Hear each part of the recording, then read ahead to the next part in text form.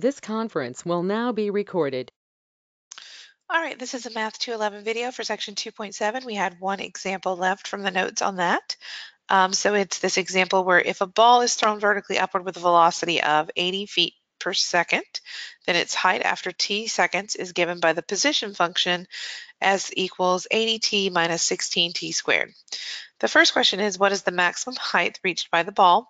That would happen when the velocity function or first derivative equals 0, because remember that's where we would have a max or min.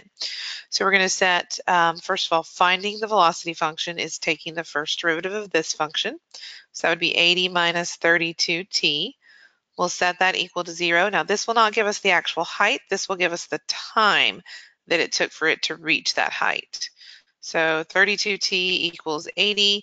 So t equals 80 over 32, which reduces all the way down to 5/2 if you divide top and bottom by 16. So 5/2 seconds. Now we need to find what would that height be at 5/2 seconds. So we need to plug that back into our position function. So that's going to be 80 times 5/2 minus 16 times 5/2 squared. That's going to be 40 times 5, so that'd be 200 minus 16 times 25 over 4 if we square that fraction. So that makes this 200. That would be 4 times 25 after we reduce. That's going to be minus 100. So it looks like the max height that this ball is going to reach is 100 feet. Now the velocity of the ball, what is the velocity of the ball when it is 96 feet above the ground on the way up and on the way down? But we're going to be setting 96 as our position. So we're going to set that equal to s in our function. So that's 96 equals 80t minus 16t squared, because that's what it means to be 96 feet above the ground. Is this function would equal this. I would probably move everything over to the right by adding the 16t squared over and minusing the 80t, just so we can get all of this together on the same side.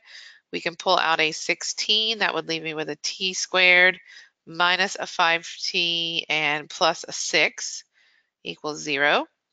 That factors into t minus 2 and t minus 3.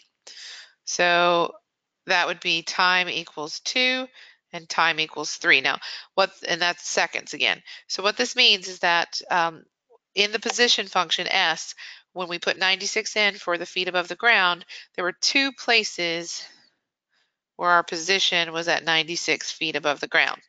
One was at 2 seconds and one was at 3 seconds.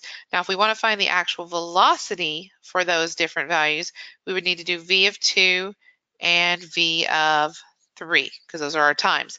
So remember, the v function we've had for velocity was 80 minus 32 times time, so that'd be 2, and 80 minus 32 times 2 again, or sorry, 3 again. Now what we should see is that the 2 seconds should be on the way up, so we should have a positive velocity, and the 3 is on the way back down, so we should have negative velocity.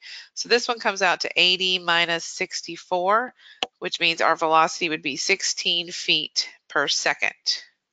So that's for v of 2. So at t equals 2.